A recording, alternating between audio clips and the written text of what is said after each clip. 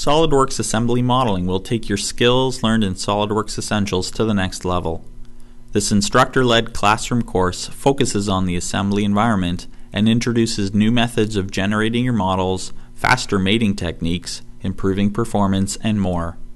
The completion of SolidWorks Essentials is a prerequisite to this course, as the advanced topics covered require the user to be comfortable and proficient with the Essentials material.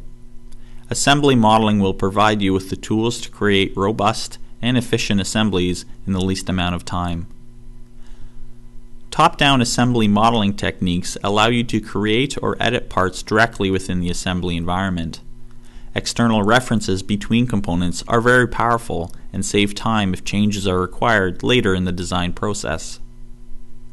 Learn how to add hole and cut features to multiple components at the same time using the assembly features.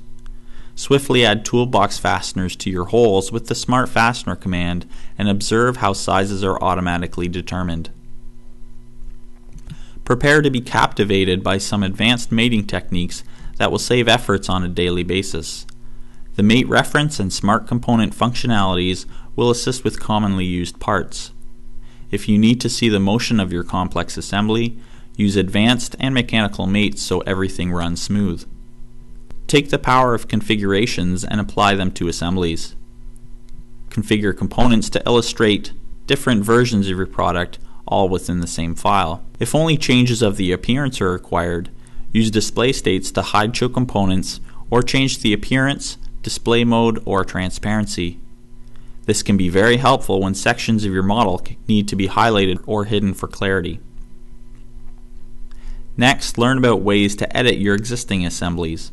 Replace components with new ones, or automatically create opposite-hand mirrored versions.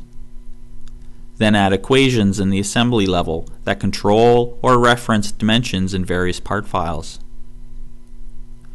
Layout-based assembly design simplifies a kinematic problem in a 2D sketch to represent the motion.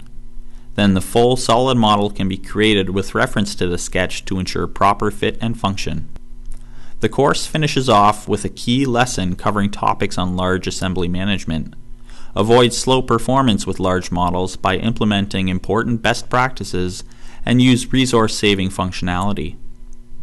SolidWorks assembly modeling will benefit any user and reduce your design time. This 2-day course will provide an exponential rate of return.